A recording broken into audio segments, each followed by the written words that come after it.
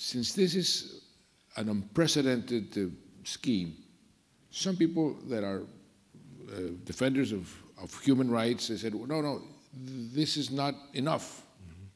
But this is a relative appreciation. Of course, you can always say it's not enough. Many people feel, no, these people deserve, instead of 8 years, they deserve 40 years.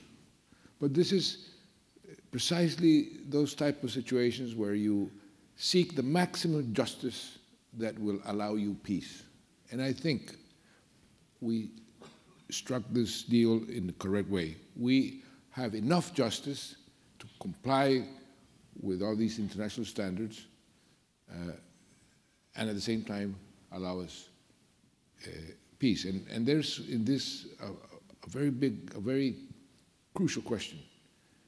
What about the rights of the future victims? What about, from the human rights perspective, the worst thing you can have in a country is a war. And we're stopping this war. So the transition, that's why it's called transitional justice. The transition has a cost. But I think that the cost that the justice is paying is minimal compared to the benefits from the human rights perspective. That's why we think this is a good deal.